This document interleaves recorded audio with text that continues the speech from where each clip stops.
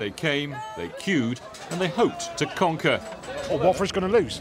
As simple as that. Argyle, we're going to wrap it up in the last couple of minutes with a Sinclair winner. How about that, guys? Yeah. Come on, you three! Come on, you three! All the way.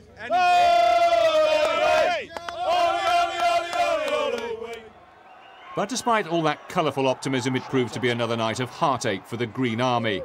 A moment's lapse in concentration and a clinical finish from Hammer Bouatsa was ultimately enough to shatter the dreams of most of the 21,000 packed into Home Park.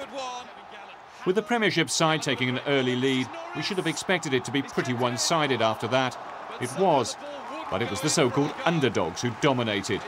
We just had that feeling that it might not be your day, but we came into the changing rooms at half-time and we felt if we just keep plugging away, just keep going with the way it was going, something will fall for us and go in.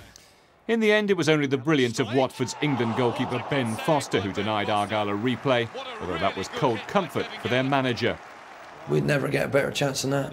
In my opinion, everybody said it was a winnable tie, but we've just lost it.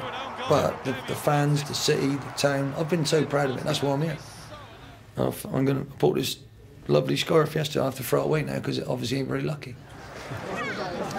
So it eventually finished 1-0 to Watford, just as it did in the semi-final 23 years ago. They still talk about that game, of course, and you get the feeling that these fans will be talking about this one for years to come and just wondering how Argyle failed to avenge that defeat.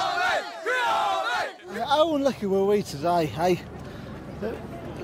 I'm speechless. Yeah, we played well, we deserved to beat them. For Plymouth, Argyle, there's a really bright future, and they'll feel disappointed tonight. But when you got a support like that, and when you got a manager and a team like that that'll work for him, then there's only one direction I think the club can go, to be honest. The players now have just a couple of days to get over their disappointment before Wednesday's league game with Barnsley. It might take the fans a little longer.